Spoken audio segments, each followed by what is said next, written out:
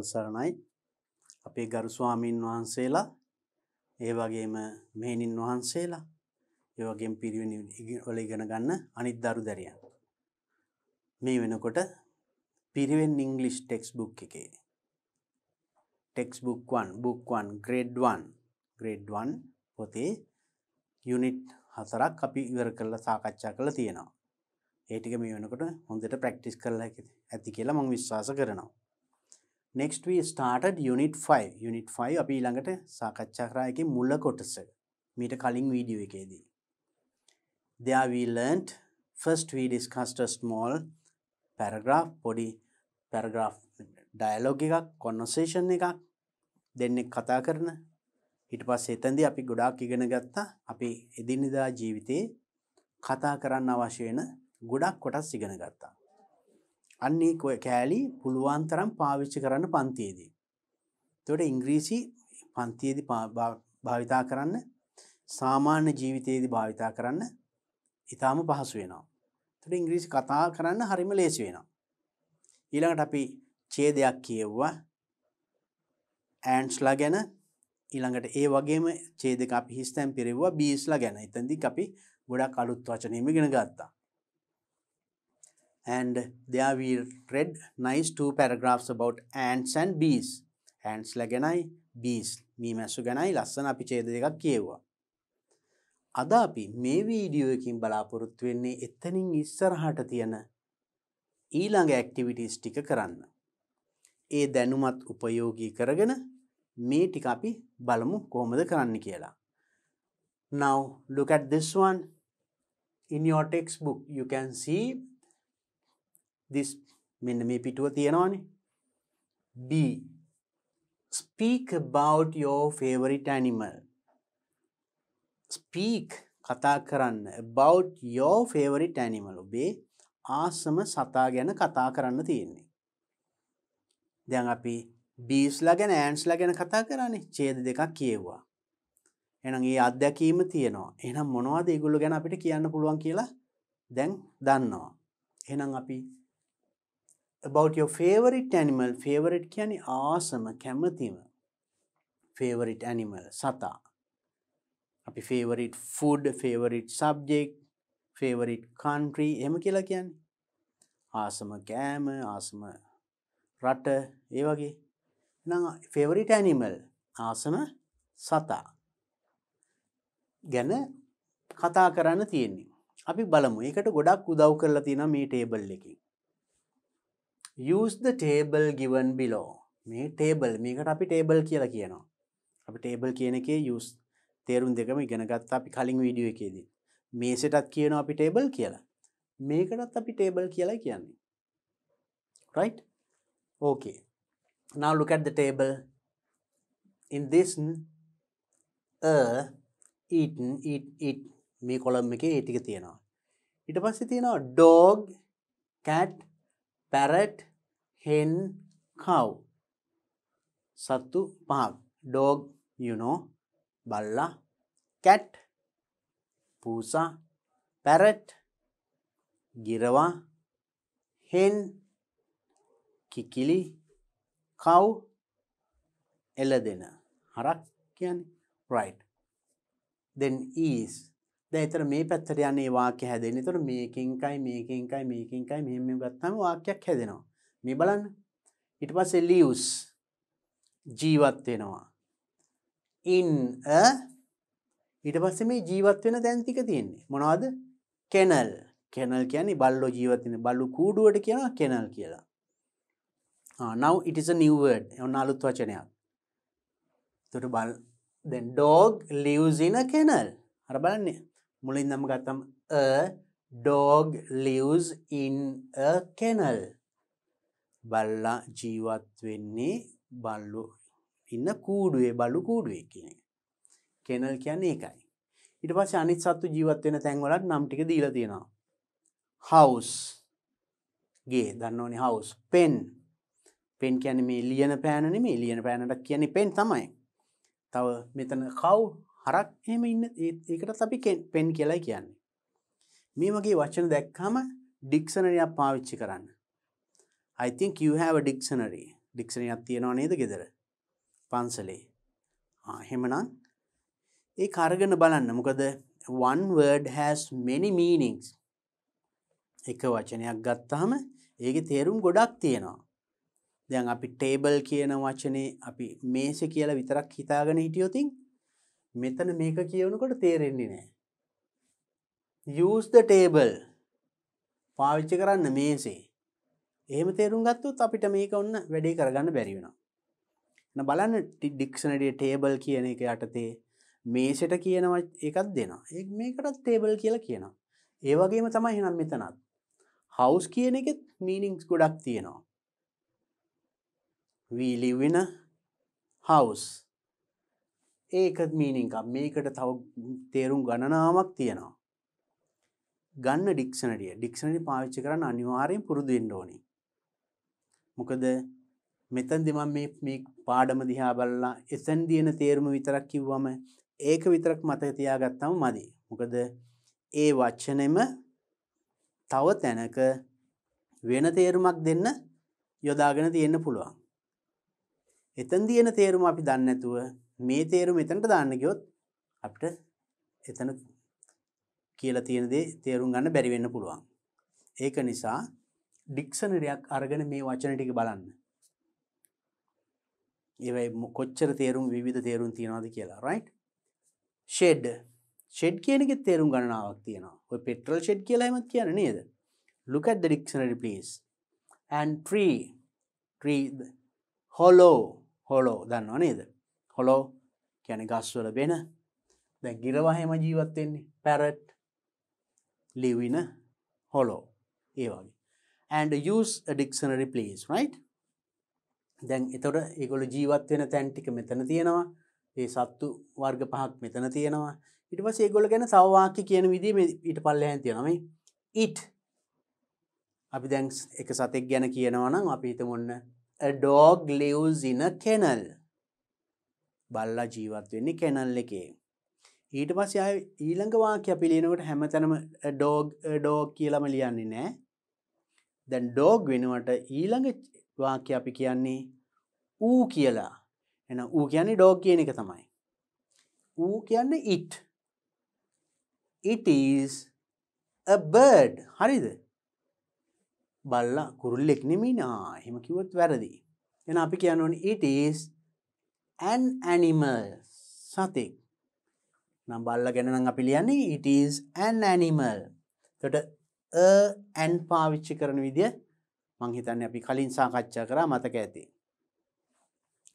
වවල් අකුරකින් පටන් ගන්නවා නම් noun එක අපි එකක් බවංග වන්න an කියලායි දාන්නේ.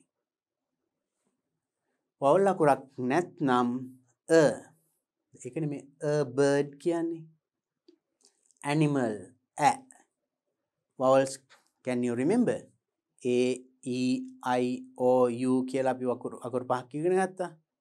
ඒ අකුරු පහේ ශබ්ද ඉගෙන ගත්තා. කලින් වීඩියෝ එකේදී මම කතා කරා මේවා. එහෙනම් ඒ ශබ්ද වලින් පටන් ගන්නවා නම් අපි දාන්නේ නෑ an කියලායි දාන්නේ. an animal. ඒතර ඌ සතෙක්. අපි දැන් ඔන්න බල්ලා ගැන. it නැවතත් කියන්නේ ඌ. likes කැමති. to eat කන්න මොනවද? කන්න කැමති දේවල් මෙතන තියෙනවා. fish දන්නවා fish මාළු water you know වතුර grass තනකොළ meat මස් milk කිරි nuts ඇට ගෙඩි grains ධාන්‍ය. තර ඌ කන්න කැමති නැත්නම් to drink බොන්න කැමති දෙයක් මෙතනින් තෝරලා ලියන්න. it has 4 legs. කකුල් 4ක් නම් 4 legs කියනවා. කකුල් 2යි නම් 2 legs. කකුල් 2 සත්තුත් ඉන්නවනේ මෙතන නේද? දැන් hen වගේ කිව්වොත් කිකිලිට කකුල් 2යි නේද? cat 4 legs. ඒතර 4 හරි 2 හරි එතනින් ගන්නවා. legs and සහ wings. wings කියන්නේ අත්තටු. අපි dog ගැන ලියනවා නම් අපි මේ වචනේ ගන්නවද? wings කියන්නේ නැහැ. බල්ලට අත්තටු නැහැනේ. එහෙනම් tail. නැට්ටක්. ටේල් කියන්නේ නැට්ට. ඌට එතන කකුල් 4ක් සහ නැට්ටක් තියෙනවා. එහෙම කියන්න පුළුවන් නේද? it ඌ can පුළුවන්. ඌට පුළුවන් මොකද්ද? fly ඉගිලෙන්න. අපි dog ගැන ලියනවා නම් fly ලියනවද? නෑ. මොකද dog ට ඉගිලෙන්න බෑනේ. run දුවන්න. swim පිහිනන්න. හරි. අපි එහෙනම් බලමු එකක් මේ වගේ ඡේදයක් ලියලා මේක කතා කරන්න තියෙන්නේ speak out. මේ ටේබල් එක බලාගෙන අවශ්‍ය තොරතුරු තියෙනවා කතා කරන්න තියෙන්නේ. හරි. කතා කරන්න ඉස්සෙල්ලා අපි බලමු එහෙනම් පොඩි මේ එක සතෙක් අරගෙන ඒ උගන පොඩි ඡේදයක් ලියලා. එතකොට ඒ විදියට කතා කරන්න පුළුවන්. මම උදව් කරන්නම් ඒ විදියට. එතකොට මම එක්සැම්පල් එකක් පෙන්නන්නම්. අපි ඉස්සෙල්ලා ලියමු එහෙනම් a dog lives in a kennel. අපි බලමු මේ වගේ ඡේදයක් ලියලා.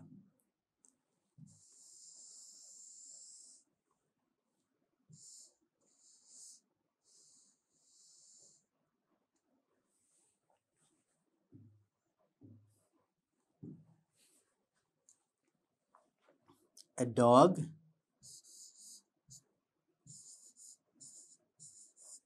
lives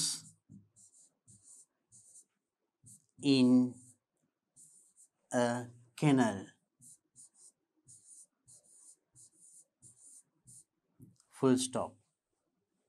අපි දෙවෙනි පේලිනුත් වාක්‍යයක් හදමු බලන්න. It it is a bird, it is an animal. Dog bird කෙනෙක් නෙමෙයිනේ. අපි නම් අපිට ලියන්න පුළුවන් it is an animal. Right, let's write it. It is an animal.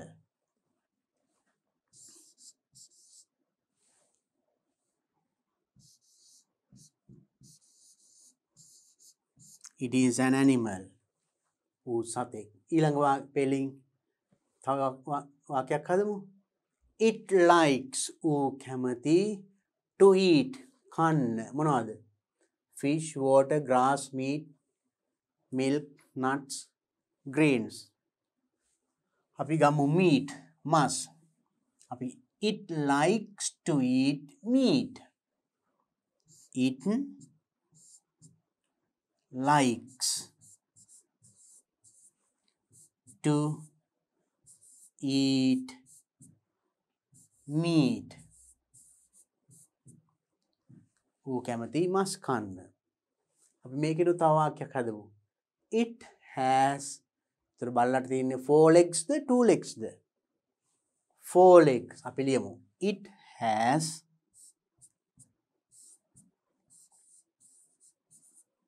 4 legs.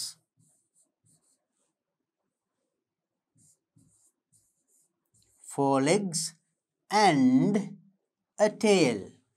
Wings නෑනේ බල්ලට. අත්තටු. A tail. Legs and a tail. නැට්ටක්.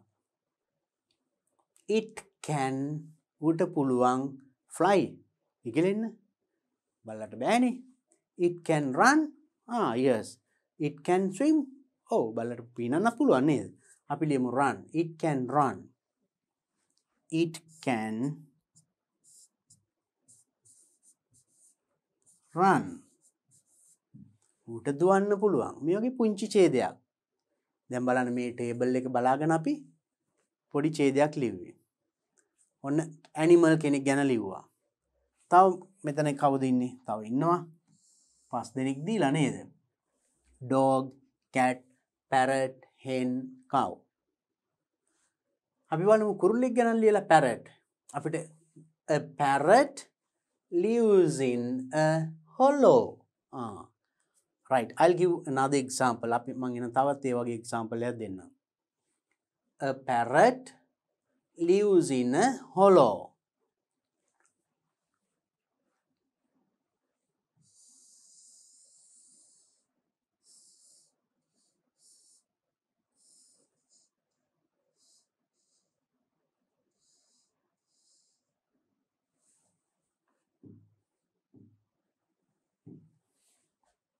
Right. Now we are going to write about parrot. A parrot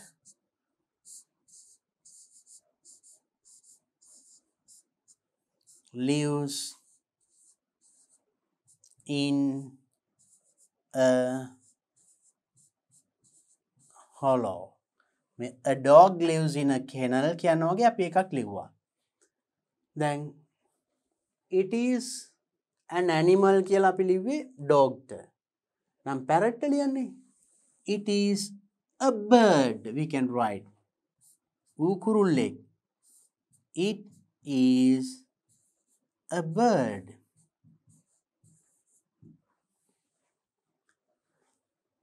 It likes to eat. ඌ කන්න කැමති. කොහොමද? මොනවද?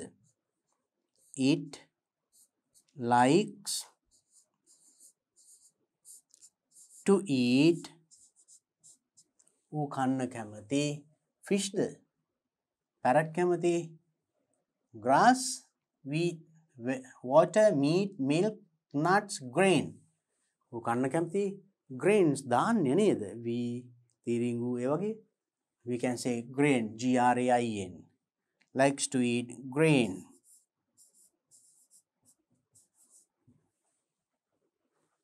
It has 4 legs. කකුල් 4ක් තියෙනවද parrot? නෑ. අපි එතන ගන්නේ නම් බල්ලා ගැන කියනකොට 4 legs කිව්වා. දැන් ලියන්නේ 2 legs. It has 2 legs. It has 2 legs. 2 legs. කකුල් දෙකක් සහ and wings අත්තටු.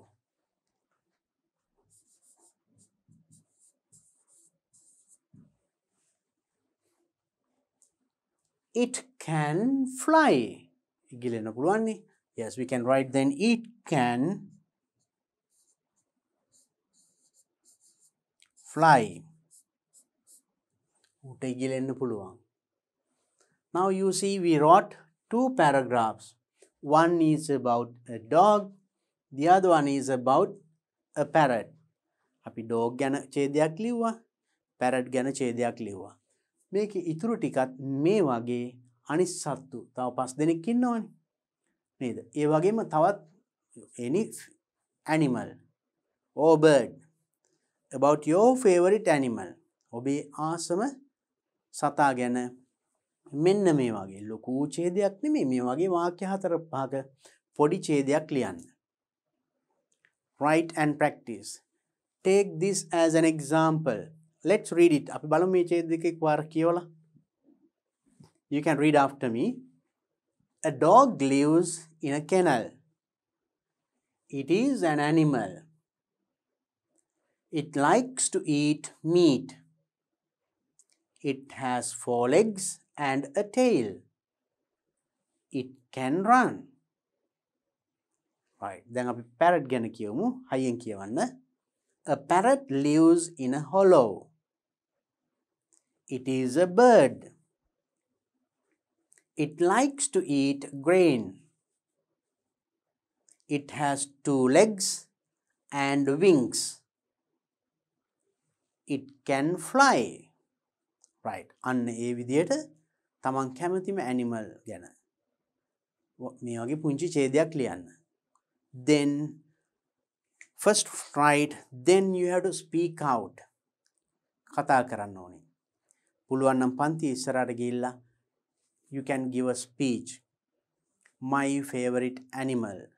මගේ කැමතිම සතා. නැත්නම් කුරුල්ලා. Bird කියලා මේ පුංචි වාක්‍ය 4-5 කියන්න. Practice this. So every day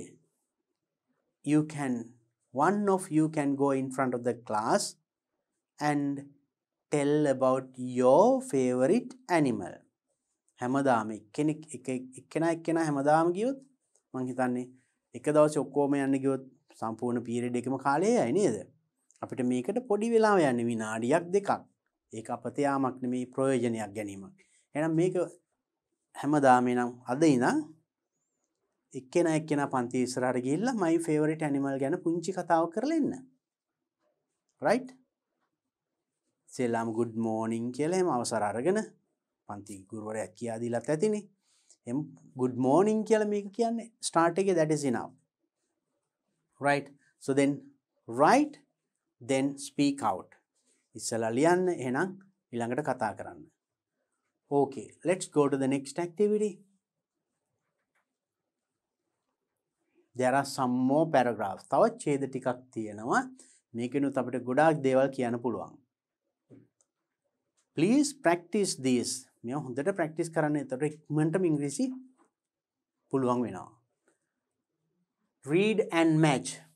කියවලා match කරන්න තියෙන්නේ. මොනවද? First, my village, my Piriven, myself, my hobby. මාතෘකා ටිකක් තියෙනවා.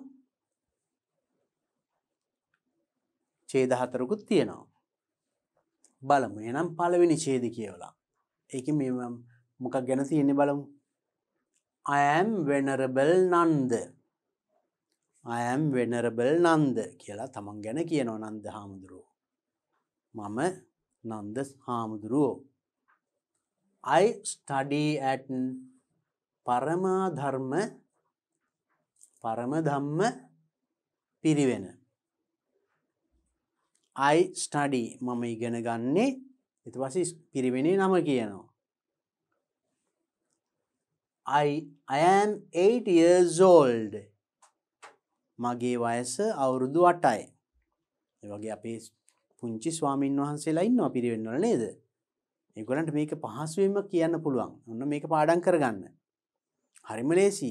ගොඩාක් ගාතහෙන් පාඩම් කරගන්න නේද? එහෙනම් මේ වගේ පුංචි ඡේදයක් මොකද්ද? ලේසි. උත්සාහ කරන්න.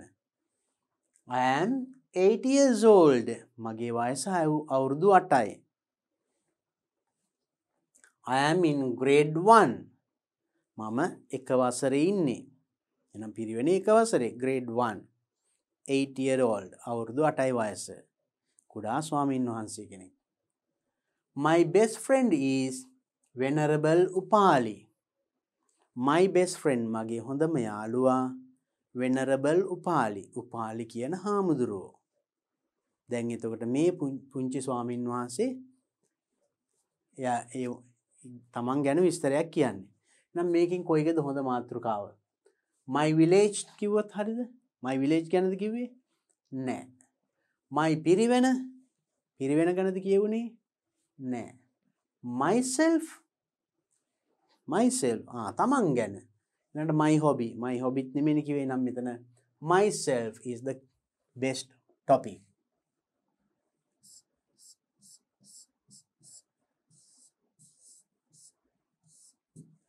myself. Next one. Parama Dhamma Pirivena is in Pagama.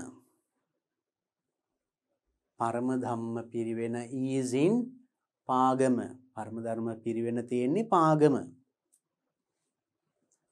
It has classes from grade 1 to 5.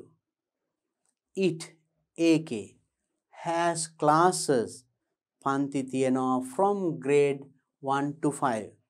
එක වසරේ සිට 5 වසර දක්වා පන්ති තියෙනවා. There are about 150 students in it. There are about ඒකේ ඉන්නවා 150 about 150 කියන්නේ 150ක් පමණ කියන තමයි මේ about කියන්නේ. 150 students in it. ඒකේ ශිෂ්‍යෝ 150ක් පමණ ඉන්නවා. There are about 20 teachers. ඒකේ ඉන්නවා 20 teachers. Teachers ලා ගුරුවරු 20ක් වචන on the staff. A staff එකේ ගුරුවරු 20ක් විතර ඉන්නවා. I love my Piriven. මම ආදරේ මගේ පිරිවෙනට. What is the topic? එහෙනම් මේකේ මොකද්ද කියවෙන්නේ? My village? No. My Piriven. Write it. My Pirivena.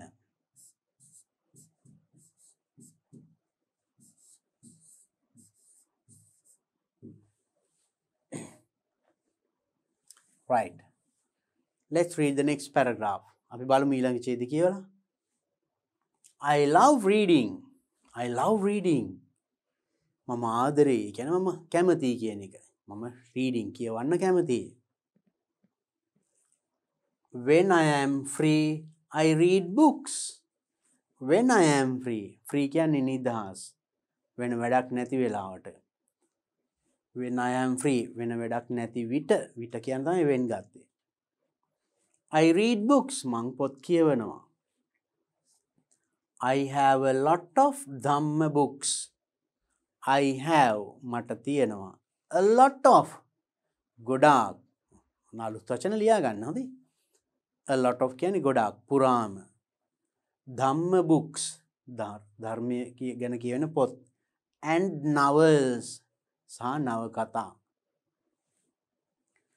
Our chief incumbent අපේ ලොකු හාමුදුරුවෝ chief incumbent කියන්නේ පන්සලේ ලොකු හාමුදුරුවෝ also helps me in reading. ලොකු හාමුදුරුවෝ helps me මට උදව් කරනවා in reading කියවන්න පොත් කියවන්න ලොකු හාමුදුරුවෝ උදව් කරනවලු. එතකොට මේ මොකක් ගැනද ලියලා තියෙන්නේ? අපි දැන් myself තියනවා my පිරිවෙන ලිව්වා. my Pirivena myself. එහෙනම් ඉතුරුලා තියෙන my hobby and my village. මෙතන my village ගැනද කියන්නේ? නෑ. එහෙනම් my hobby is the correct. My hobby.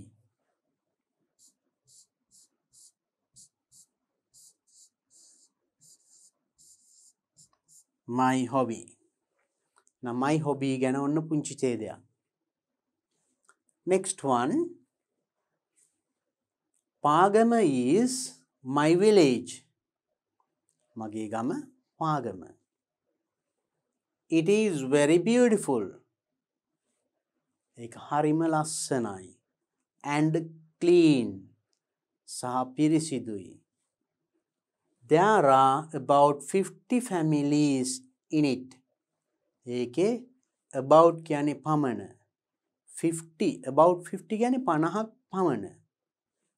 Families පවුල්. ඒ ගමේ පවුල් 50ක් පමණ ඉන්නවා. ඒ කියන්නේ කොහමද? There are about 50 families in it. It has a temple. ඒකේ තියෙනවා පන්සලක්. A Pirivena. පිරිවෙනක්. A hospital. hospital එකක්. ආරෝග්‍ය ශාලාවක්. And a post office. post office එකක්. තැපැල් කන්තෝරුවක්. දැන් ඒතර මෙතන කියුනේ my village. මගේ ගම.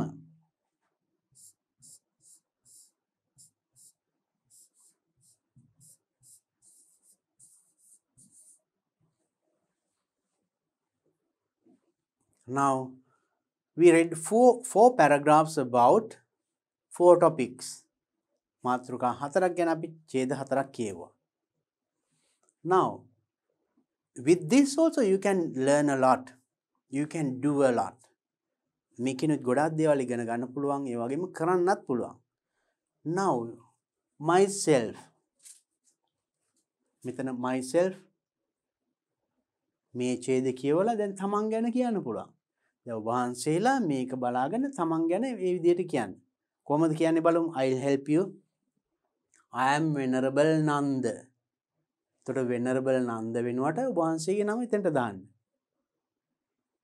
එතකොට අපේ ස්වාමීන් වහන්සේලා තමයි venerable කියලා කියන්නේ. අපි අනිත් පිරිවෙනල ඉගෙන ගන්න අනිත් ශිෂ්‍යයව එතකොට venerable කියලා දාන්නේ නැහැ. නිකම් එතකොට නම දාන්න. I am කියලා තමන්ගේ නම කියන්න. අපේ හාමුදුරුවෝ තමයි එතකොට venerable කියලා තමන්ගේ නම දාන්නේ. I study at කියලා තමන්ගේ පිරිවෙනේ නම ඊළඟට. I study at මෙතන තියෙන්නේ පරම ධම්ම පිරිවෙනනේ. You can put I study at රූපාරුණ පිරිවෙන. සුධර්මෝදය පිරිවෙන. ඒ වගේ තමන්ගේ පිරිවෙනේ නම ලියන්න. I am 8 years old. මේ හාමුදුරුවෝ වයස අවුරුදු 8යිනේ. You can put your age. දෙතනට ඔබේ වයස. I am කියලා තමන්ගේ වයස 8 years old, 10 years old, 12 years old. තමන්ගේ වයස දාන්න එතනට. I am in grade 1. මම එක වසරේ. තමන් ඉන්න grade එක ලියන්න.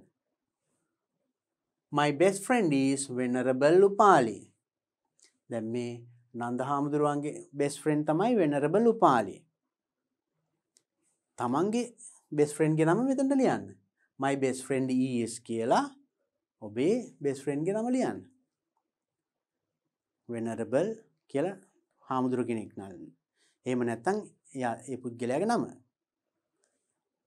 ඒ වගේම තමයි එතකොට තමන්ගේ පිරිවෙන ගැන කියන්නත් පුළුවන්. කොහොමද කියන්නේ? පරම ධම්ම පිරිවෙන is in පාගම. ඒ පිරිවෙන තියෙන පාගමනේ. දැන් තමන්ගේ පිරිවෙන තියෙන පිරිවෙනේ නම ලියලා is ලියලා ඒ තියෙන ගම කියන්න. රූපාරුණ පිරිවෙන is in පැල්මඩුල්ල. අන්න ඒ වගේ. තමන්ගේ පිරිවෙනේ නම සහ ගම. It has classes from grade 1 to 5. මේ පිරිවෙනේ තියෙන පන්ති ගාන කියන්නේ grade 1 to 5. එක වසරේ සිට 5 දක්වා. There are about 150 students in it. 150ක් පමණ. දැන් ඔබේ පිරිවෙනේ ඉන්න ශිෂ්‍යයෝ ගාන එතන ලියන්න. About 100, 150, 200. තමන් දන්නවනේ තමන්ගේ පිරිවෙනේ කී දෙනෙක් විතර ඉන්නවද කියලා. ඒ සංඛ්‍යාව මෙතනට දාන්න. There are about 20 teachers on the staff. On the staff. Staff එකේ ඒ ගුරු මණ්ඩලේ ගුරුවරු 20ක් ඉන්නවා. තමන්ගේ පිරිවෙනේ ඉන්න ගුරුවරු ගාන එතන දාන්න. 20 හරි 15 හරි 10 හරි 30 any number. I love my පිරිවෙන. ඒක ලියන්න පුළුවන් හැමෝටම. මම මගේ පිරිවෙනට ආදරෙයි. Good. And next my hobby. තමන්ගේ hobby එක ගැන විනෝදාංශය ගැන කොහොමද ලියන්නේ බලමු. දැන් මෙතන මේ හාමුදුරුවන්ගේ විනෝදාංශය තමයි reading. එතකොට එයා කියන I love reading කියලා. දැන් ඔබේ විනෝදාංශය වෙන එකක් වෙන්න පුළුවන්. I love reading මෙයා කිව්වේ. එතකොට I love collecting stamps. මුද්දර එකතු කරන්න. I love drawing. චිත්‍ර අඳින්න. Right? තමන්ගේ hobby එක. When I am free, I read books. When I am free, මං free වෙනකොට නිදහස් වෙනකොට වෙන වැඩක් නැති වෙනකොට මම පොත් කියවනවා. ඔබේ විනෝදාංශයේ drawing නම් when I am free, I draw pictures. මං චිත්‍ර අඳිනවා. Right? It can be any. I have a lot of Dhamma books and novels. මා ගාව තියෙන ගොඩක් ධම්ම books සහ novels. එතකොට ඒකට තමන් ගාව තියෙනවා. I have lot of collection of my drawings. මගේ ඇඳපු චිත්‍රවල ගොඩාක් එකතුවක් මා ගාව තියෙනවා. තමන්ගේ hobby ගැන කියන්න. Our chief incumbent also helps me in reading.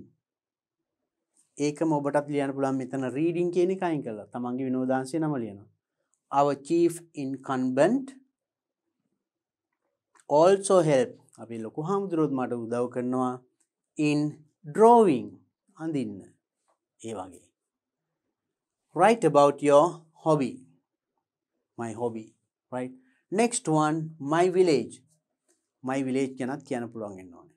කොහොමද එක කියන්නේ බලමු. පාගම is my village. දැන් ඔබේ ගමේ නම ඔබ කියන්න. පාගම is my village. දැන් මෙතන කිව්වේ අපි කිව්වේ පැල්මඩුල්ල is my village. ඒ වගේ. Right? It is very beautiful and clean. ඒක හරිම ලස්සනයි පිරිසිදුයි. There are about 50 families in it. ඒකේ families 50ක් පමණ ඉන්නවා. ඉන්න පවුල් සංඛ්‍යාව. ඊට වැඩි වෙන්න පුළුවන් 100 වෙන්න පුළුවන්. තමන් ඒ අවට ඉන්න පවුල් සංඛ්‍යාව දල වශයෙන් ලියන්න. ඒකයි about කියලා කියන්නේ. හරියටම ගාන නෙමෙයිනේ. පමණ. පමණ කියන්නේ ඊට වඩා එකක් දෙකක් වැඩි අඩු වෙන්න පුළුවන්. 50ක් පමණ එකයි about 50 කියලා කියන්නේ. It has a temple. ඒකට තියෙනවා temple එකක්, පන්සලක්, a Piriven, a hospital and a post office. ඒ වගේ තවත් ඕනනම් තියෙන දේවල් ලියන්න පුළුවන්. Right now every one of you එහෙනම් මෙන්න මේ හතර ගැන myself, my Piriven, my hobby and my village. Right? About these 4 topics. මේ මාතෘකා හතර ගැන පොඩි ඡේද හතරක් ලියන්න ඕනේ. හැමෝම මම දැන් කියා දුන්න ලියන විදිය it is not difficult. අමාරු නෑ. හැමෝම මේ වගේ ඡේද හතරක් ලියන්න. ලියලා මේක පාඩම් කරගන්න. මේක බලාගෙන 7 පාරක් කියනකොට මතක හිටිනවා. ඊට පස්සේ පොතේ ලිව්වට විතරක් නම් මදි. I tell it always, you need to practice. You need to speak out. මේක කොහොම හරි එක හැමදාම ඉස්සරහට පන්ති ඉස්සරහට ගිහිල්ලා ඉස්සෙල්ලාමදී කතාවක් කරනවා myself කියලා. තමන් ගැන පුංචි ඡේදය. පොඩි කතාවක් පවත්වලා එනවා. ඊළඟ දවසේ my Piriven. තවත් දවසක my hobby. තවත් දවසක my village. කොහොම හරි සතියක් ඇතුළත මේ කතා හතරම කවුද බලමු ඉවර කරන්නේ. Taman දැන් අදිෂ්ඨාන කරගන්න ඕනි මම මේ කතා හතරම මේ සතිය කොහොම හරි මගේ පිරිවෙනේ මම කරනවා. පන්ති ඉස්සරහට ගිහිල්ලා. You can get the permission from your teacher. ඔබේ ගුරුවරයාගෙන් අවසර ගන්න පුළුවන්. අපේ ගරු ස්වාමීන් වහන්සේලා ගුරු ස්වාමීන් වහන්සේලා ඒ වගේම අපේ ගුරුවරුත් පිරිවෙන වල උගන්වන මේ සඳහා පොඩ්ඩක් දිරි ගන්න ඕන නම් මං හිතන්නේ මේ අපේ ශිෂ්‍ය ස්වාමීන් වහන්සේලා මේනින් වහන්සේලා අනිත් දරුදරියන් ඉස්සරහට එයි. එතකොට අපිට ඒකෙන් ගොඩාක් සතුටක් ලබන්න පුළුවන් ඇත්තට. ඒගොල්ලෝ ගොඩාක් ඉක්මනට ඉගෙන ගන්නවා. ඒතර කොහොම හරි ඉස්සරහට එක කතාවක් හරි ඇවිල්ලා කරවුතින් Tamanට ලොකු ආත්ම විශ්වාසයක් ඇති වෙනවා. අපි මේ අවස්ථාව මේ අපි කුඩා ස්වාමීන් වහන්සේලාට දෙමු. මම අපේ ආදරණීය ගුරු බවතුන්ට කියන්නේ.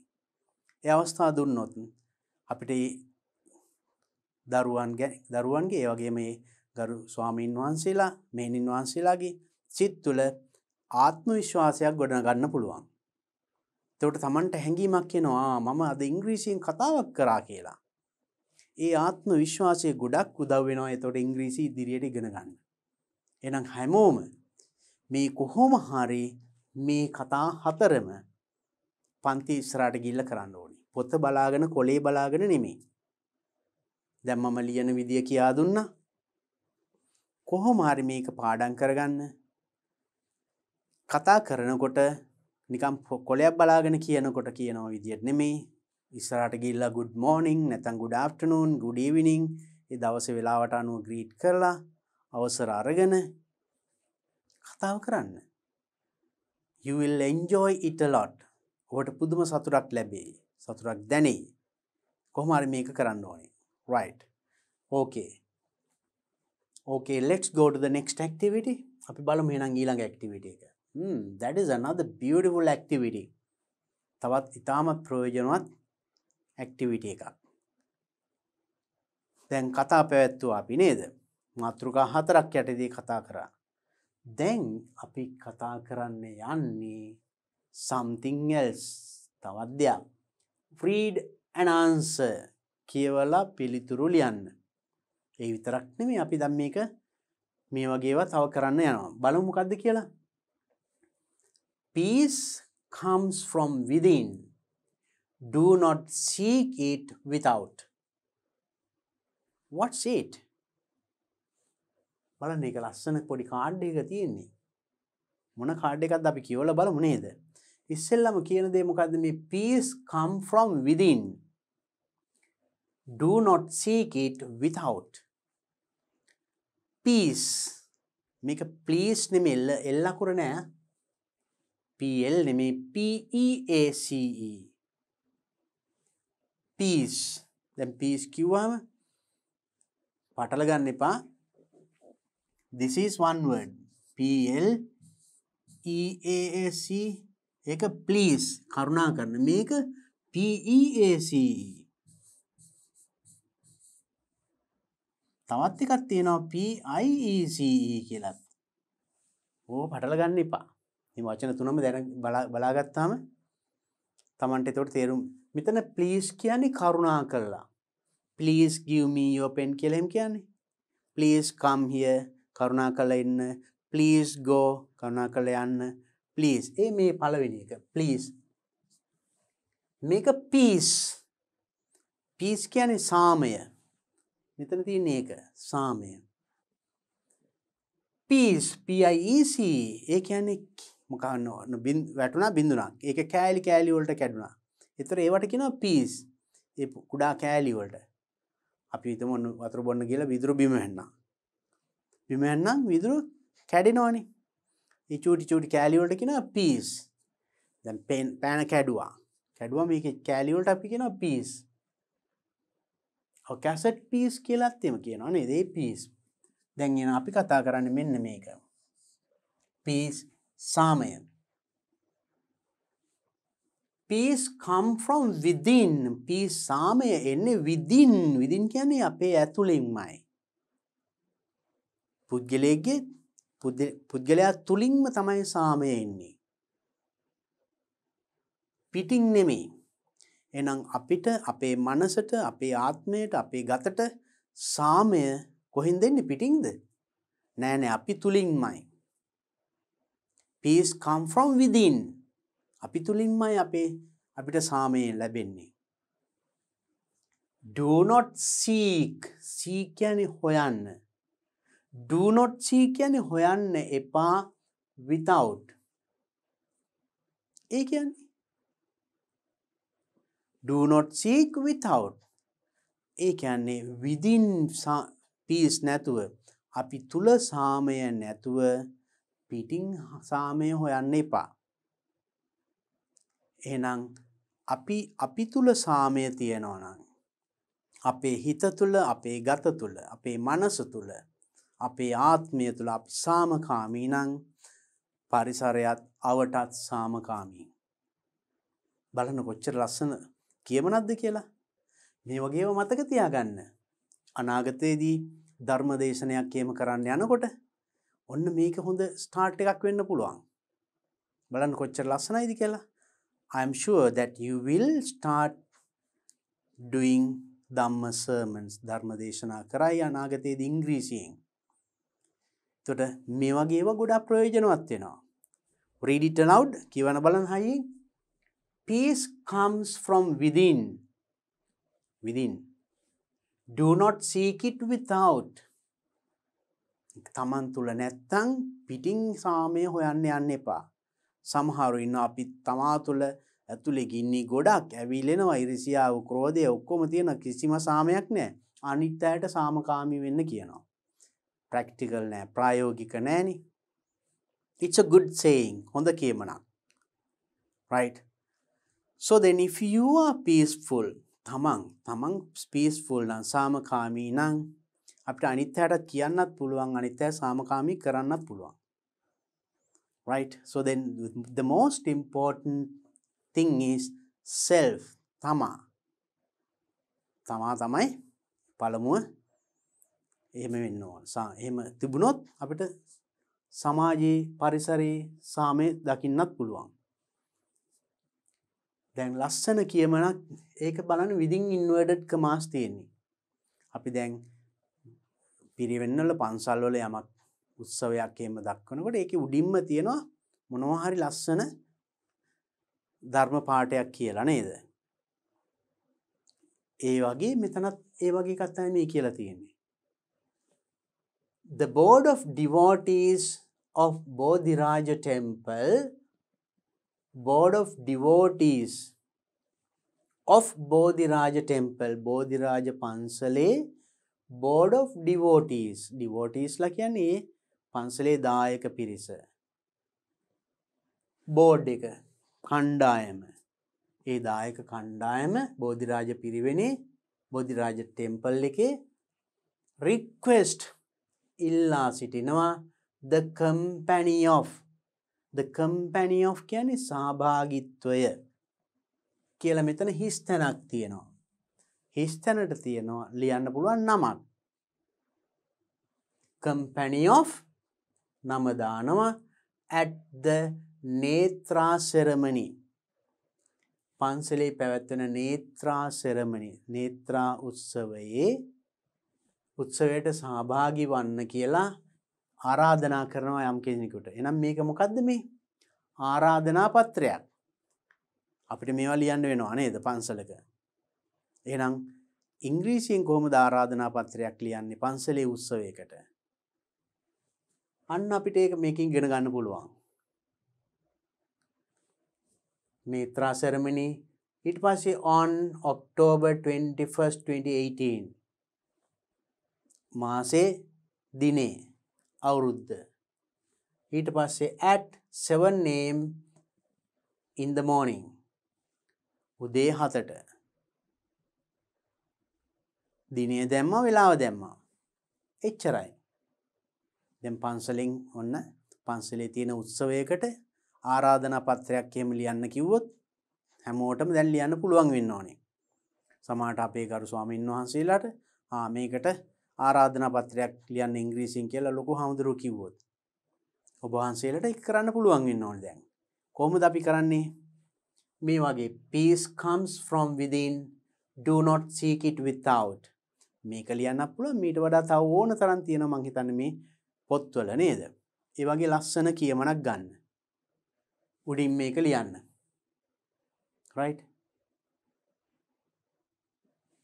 ඊට පස්සේ the board of devotees of Bodhiraja temple. මේ බෝධිරාජ ටෙම්පල් කියන වෙනුවට ඔබේ පන්සලේ ඔබේ පිරිවෙනේ නම ලියන්න. right?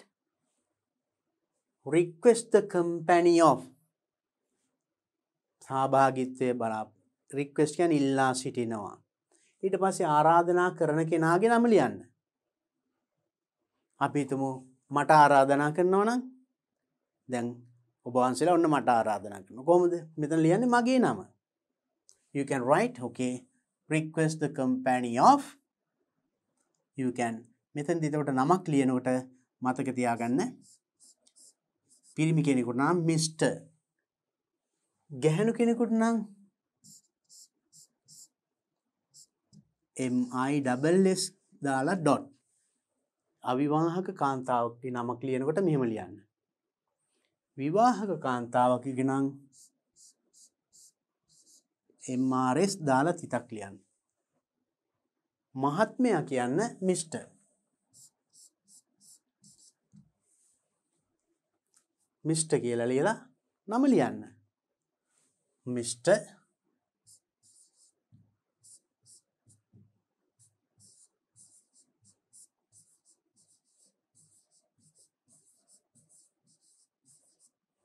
right. ආරාධනා කරන කෙනාගේ නම ලියනවා එතනින්. ඊට පස්සේ at the නේත්‍රා ceremony මේ ආරාධනා කරන්නේ නේත්‍රා ceremony කනේ. දැන් ඔබේ පන්සලේ පැවැත්වෙන උත්සවයේ නම මෙතනින් ලියන්න. නේත්‍රා ceremony නම් එහෙම ලියන්න. එහෙම නැත්නම් විවිධ උත්සව තියෙනවානේ. ඒ උත්සවයට මොකක් හරි නමක් දානවානේ පන්සලේ. ඒ උත්සව සංවිධානය කරන කමිටුවක සභාව කණ්ඩායම ඒ නම මෙතනින් ලියන්න. ඊට පස්සේ දිනය ඒ පැවැත්වෙන දිනය on කියලා මාසේ නම ලියන්න. මාසේ නම පළවෙනි අකුර කැපිටල් වෙන්න ඕනි. ඊට පස්සේ දිනය. ඊට පස්සේ අවුරුද්ද. ඊළඟට වෙලාව. ඒක පැවැත්වෙන වෙලාව. Now you can write an invitation card for a function or for a ceremony that you have in your temple. එහෙනම් දැන් ඔබ වහන්සේලාගේ පන්සලේ පැවැත්වෙන උත්සවයකට ආරාධනා පත්‍රයක් හදන්න බලන්න. කාට හරි ආරාධනා කරන්න. එතකොට මේ ආරාධනා පත්‍රය මෙතන blank ලියන්න පුළුවන්. ඊට පස්සේ වගේ copies ගණනාවක් ගත්තාම අපි එක්කෙනෙකුට නෙමෙයිනේ ආරාධනා කරන්නේ. එහෙනම් ආරාධනා කරන පුද්ගලයාගේ නම මෙතනින් ලිව්වා. එයාට බාර දුන්නා. දැන් පුළුවන් ද එහෙනම් මේ නම් ටික වෙනස් කරලා තමන්ගේ පිරිවෙනේ නැත්නම් තමන්ගේ පන්සලේ නම දාලා තමන්ගේ පන්සලේ ඉදිරියේදී පැවැත්වෙන උත්සවයක නම දාලා පැවැත්වෙන දිනේ වේලාව දාලා ආරාධනා පත්‍රයක් ඉංග්‍රීසියෙන් සකස් කරන්න. I'm sure that you can do it. මේක ලස්සනට හදන්න. හොඳ කියමනක් උඩට දාන්න. Right? If you don't know that in English, ඉංග්‍රීසියෙන් හොයාගන්න පුළුවන් ඕන තරම්. දැන් ඉන්ටර්නෙට් එකේ වුණත් ඉංග්‍රීසි පොත් ටිකක් ගන්න. මේ වගේ පුංචි පොත් බුක් ෂොප් එකකට ගියාම මේ වගේ ලස්සන කියමන් තියෙන පොත් තියෙනවා. Bring some of them to your Piriven library. Piriven පුස්තකාලයට මේ වගේ පොත් ටිකක් ගෙනත් දාන්න. එතකොට ගොඩක් අයට ඒව පරිහරණය කරලා මේ වගේ අවස්ථාවේදී මතක තියාගන්න පාවිච්චි කරන්න පුළුවන්. ඒ වගේ එකකින් කියමනක් හොයලා දාලා ඊට පස්සේ මේ මම දැන් කියපු වෙනස්කම් කරලා තමන්ගේ පන්සලට අදාළව උත්සවයකට ආරාධනා පත්‍රයක් සකස් කරන්න. Right? Sometimes this can be in your paper also. විභාගයේ ප්‍රශ්නයකට එන්නත් පුළුවන් මේ වගේ. මෙන්න මේ වගේ මොකද දැන් ටෙක්ස්ට් බුක් එකේ තියෙනවනේ. ඒ තොරතුරු ටික දාලා ආරාධනා පත්‍රයක් ලියන්න කියලා. අපි බලමු එහෙනම් මේකේ තියලා තියෙන ඇක්ටිවිටි එක මෙන්න මේ ටේබල් එක ෆිල් කරන්න. Event. What is the event? මේක ඉවෙන්ට් එක මොකද්ද? මේ ආරාධනාව කරන්නේ මොකටද? ඉවෙන්ට් එක තමයි නේත්‍රා ceremony. You write it here.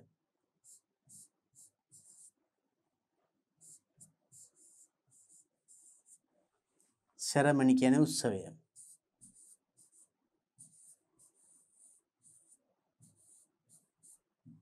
Event එක ceremony. Date දිනය October 21st, 2018.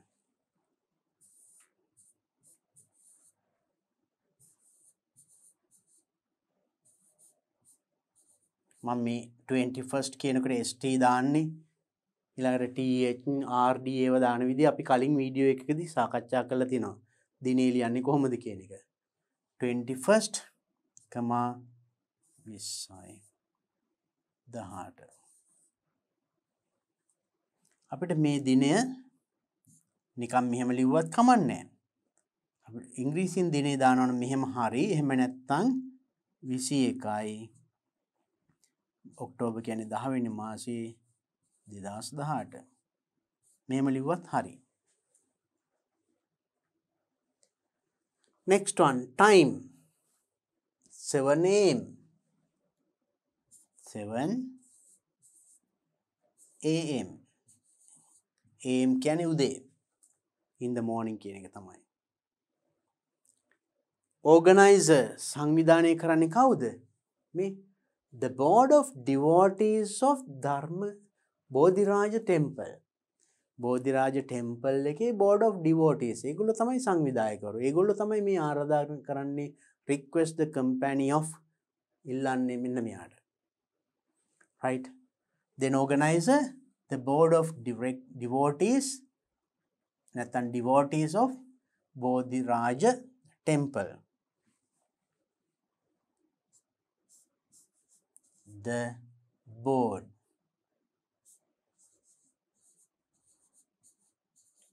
of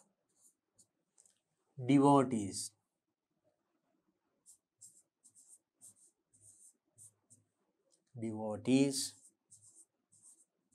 of Bodhiraja temple.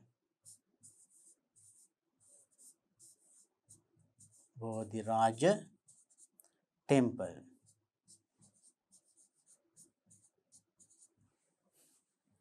Right. It's a simple activity. පුංචි activity එකක් කරන්න තියෙන්නේ. නමුත් මේකෙන් අපි ඉගෙන ගත්තේ නම් කොහොමද invitation එකක් දෙන්නේ. අපි මෙතන දැන් පුද්ගලයෙකුට invite කරන්නේ එහෙමයි. ස්වාමීන් වහන්සේකට හාමුදුර කෙනෙකුට invite කරනකොට මෙතන නම ලියනවා නම් මෙතන Mr. Mrs. Miss නෙමෙයි reverend කියලා මෙහෙම REV dot කියලා ඊට පස්සේ නම ලියන්න. reverend කියලා සුජාත හාමුදුරුවන්ට ඒ වගේ මෙතන නම ලියන්න. ගිහි අයට නම් ඒගොල්ලන්ගේ නම ලියනකොට මෙහෙම Mr. Mrs. දාන්න පුළුවන්. Right. So that is also very important activity. You learned a lot from that. Please practice this. මේ වගේ නම් අලුත් invitation cards ලියලා පුරුදු වෙන්න. Now, so you get මේ වගේ ප්‍රශ්නයක් එන්න පුළුවන් විභාගෙදී. සමහරට තනියම invitation card එකක් ලියන්න කියන්න පුළුවන්. එහෙම නැත්නම් මේ වගේ invitation card එකක් දීලා ඒකෙන් පොඩි ප්‍රශ්න ටිකක් අහන්න පුළුවන්. අපි කලිනුත් පොඩි ඡේදයක් දීලා ප්‍රශ්න අහලා තිබුණා නේද? ඒකට අදාළ වෙන්නේ මොනවද? ප්‍රශ්න අහන වචන. ඒ ටික අපි දැනගන්න ඕනේ. ඒකම අපි බලමු මේ වගේ කොහොමද invitation card එකක් ලියන්නේ කියලා.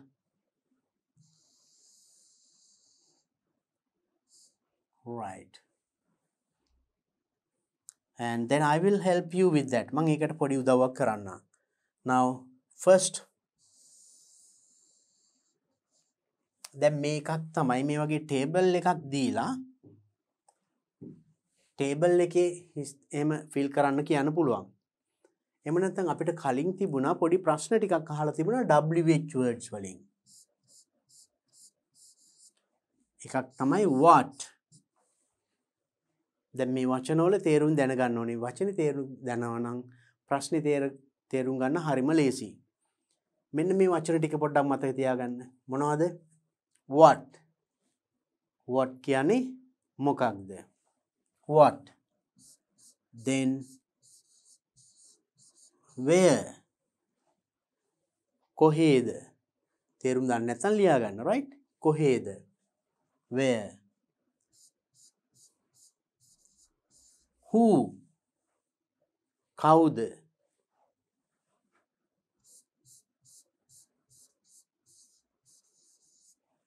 whom. කාවද?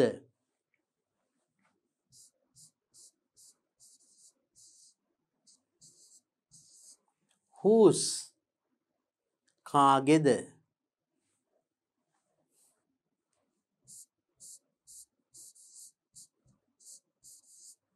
which.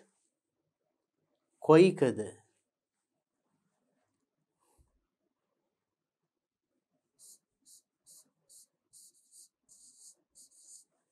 when. කවදද?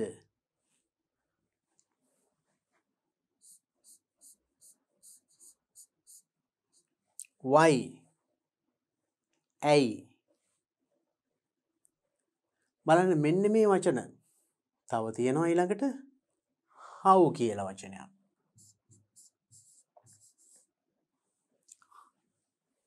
right. what. මතක තියාගන්න තේරුම් අමතක වෙනවා නම් ලියා ගන්න. මේ ටික අනිවාර්යෙන් වැදගත් වෙනවා. දැන් හැම වෙලේම මේ වගේ ටේබල් එකක් ෆිල් කරන්න කියන්නේ නැහැ. සමහරට අර වගේ ඉන්විටේෂන් කාඩ් එකක් දීලා ඔබෙන් ප්‍රශ්න අහන්න පුළුවන්. කවදද මේක පැවැත්වෙන්නේ? කොහේදද තියෙන්නේ? කොයි වෙලාවටද? ඕව අහන්න මෙන්න මේ WH word වලින් තමයි ප්‍රශ්න අහන්නේ. ප්‍රශ්න අහන්න මෙන්න මේ වචنين පටන් ගන්න. නම් මේ වචන ටික දන්නවා නම් ප්‍රශ්නේ ටක් ගාලා අපිට තේරුම් ගන්න පුළුවන්. ප්‍රශ්නේ තේරුණා නම් ඒ ඉන්විටේෂන් කාඩ් එකෙන් ඒ අදාළ උත්තරේ හරිම ලේසියි තෝරගන්න. what. මොකද්ද? මොකද්ද උත්සවය? what is the function? or නැත්නම් what is the event? දැන් මේකේ නිකම්ම event කියලා තියෙන event නේත්‍රා ceremony. අපිට ප්‍රශ්නයක් විදිහට අහන්න පුළුවන් what is the event කියලා. එහෙනම් අපිට ප්‍රශ්නේ තේරුම් ගන්න ඕන. ප්‍රශ්නේ තේරුම් ගන්න පළවෙනිවට මෙන්න මේ වචනේ තේරුම දැනගන්න ඕනේ. එතකොට අපිට ප්‍රශ්නේ හරිම ලේසි තේරුම් ගන්න. එහෙනම් මේ ටිකේ ලියා ගන්න what මොකක්ද? කුමක්ද කියන එක. where කොහේද? කොහේද මේක පැවැත්වෙන්නේ? ටෙම්පල් එකේ නම නේද? who කවුද? who has invited කවුද ආරාධනා කරලා තියෙන්නේ? ඒ වගේ අහන්න පුළුවන්. whom කාවද? whose කාගේද which කොයිකද when කවදාද නැත්නම් කොයි වෙලේද ටයිම් එක ගැන අහන්නත් පුළුවන් when එකෙන් දිනය ගැනත් අහන්න පුළුවන් when will that function be held කවදාද A function එක පැවැත්වෙන්නේ නැත්නම් කොයි වෙලේද when කියන එකෙන් ඒක ටයිම් එක ගැන අහන්න පුළුවන් දිනය ගැන අහන්න පුළුවන් කාලය ගැන when why ඇයි ඊළඟට how එකකින් how many how far how long ඒ වගේ විවිධ ප්‍රශ්න අහන්න පුළුවන් how කියන්නේ කොහොමද how many කිව්වොත් how many එකක් තියෙනවා how much කියලා එකක් තියෙනවා දැන් මේක මේ ඕන මේකට ගන්න පුළුවන් මේ වගේ ඉන්විටේෂන් කාඩ් එකක් නෙමෙයි ඡේදකින් ප්‍රශ්නයක් අහනකොටත් ඕවා එන්න පුළුවන් right how many කියලා අහුවොත් ගණන් කළ හැකි දේවල් ගැන අහන්නේ then how many chairs are there in your class පන්තියේ පුටු කීයක් තියෙනවද ඒතර ගණන් කරන්න පුළුවන් නේ how many chairs how many desks how many students how many teachers ගණන් කරන්න පුළුවන් දේවල් ගැන අහනකොට how many කියලා යහන්නේ ගණන් කරන්න බැරි දේවල් ගැන අහනකොට how much water is there in the bottle බෝතලේ වතුර කොච්චර තියෙනවද වතුර ගණන් කරන්න බෑනේ අපිට ලීටර් බෝතල් ඒවා ගණන් කරන්න පුළුවන් එහෙනම් වතුර ගැන අපි අහනකොට how much water is there how much milk sugar ගණන් කරන්න බැරි දේවල් අහනකොට how much කියලා යහන්නේ how far කොච්චර දුරද how far is your Piriven from your temple ඔබේ පන්සලේ සිට පිරිවෙනට කොච්චර දුරද how long කොච්චර දිගද කොච්චර කාලයක් යනවද කියලා නැත්නම් how long does it take for you to go to your school කොච්චර කාලයක් යනවද ඉස්කෝලේට යන්න එතන විනාඩි ගණන් පැය ගණන් අහන්න එහෙම how long ඒතර මේකෙන් ගොඩක් දේවල් කියන්න පුළුවන් adjectives දාලා how beautiful කිව්වොත් කොච්චර ලස්සනද how angry how clever ඒ වගේ මේකෙන් විවිධ විදිහට පාවිච්චි කරන අවස්ථාවල් තියෙනවා right so then ඒතර මෙන්න මේ වචන ටික දන්නවනම් අපෙන් ඡේදයක් එහෙම නැත්නම් මේ වගේ ඉන්විටේෂන් කාඩ් එකක් මොකක් හරි දීලා ප්‍රශ්න ටිකක් ඇහුවොත් ප්‍රශ්නේ තේරුම් ගන්න ප්‍රධාන වශයෙන් මෙන්න මේ මේවට කියන අපි WH words කියලා. මොකද මේ WH වලින් පටන් ගන්න හැම එකක්ම මේ WH first two letters WH therefore we call them WH words. පළවෙනි අකුරු දෙක WH නිසා අපි ඒවට WH words කියලා කියනවා. ප්‍රශ්න අහන වචන. how කියන එකේ WH තියෙනවා මේ පොඩ්ඩක් තැන් දෙක මාරිලා විතරයිනේ. how කියන එකත් ඒතකොට WH word එකක් විදිහට ගණන් ගන්නනේ. එතකොට මේ වචන ටික දන්නවා නම් හරිම ලේසි ප්‍රශ්නේ තේරුම් ගන්න. නේද? එහෙමනම් ඔන්න ඔය ටිකක් පුළුවන් වෙන්න. එතකොට මේ වගේ ප්‍රශ්නයකදී ලේසියෙන්ම උත්තර ලියන්න පුළුවන්. හොඳයි. දැන් අපි එහෙනම් මේ වීඩියෝ එකකින් අපි ගොඩක් දේවල් කතා කරා. ගොඩක් දේවල් ඉගෙන ගත්තා. අපි මාතෘකා හතරක් යටතේ විශේෂයෙන්ම my village, my Piriven, myself, my hobby ඒ වගේ පුංචි කතාවක් පවත්වන්න ඉගෙන ගත්තා නේද? ඒ වගේ invitation card එකක් ඉංග්‍රීසියෙන් කොහොමද අපි ලියන්නේ? ඒක ඉගෙන ගත්තා. ගොඩක් වැදගත් පාඩම් ටිකක්, ගොඩක් වැදගත් කරුණු ටිකක් මේ වීඩියෝ එකකින් අපි සාකච්ඡා කරා. Please practice them.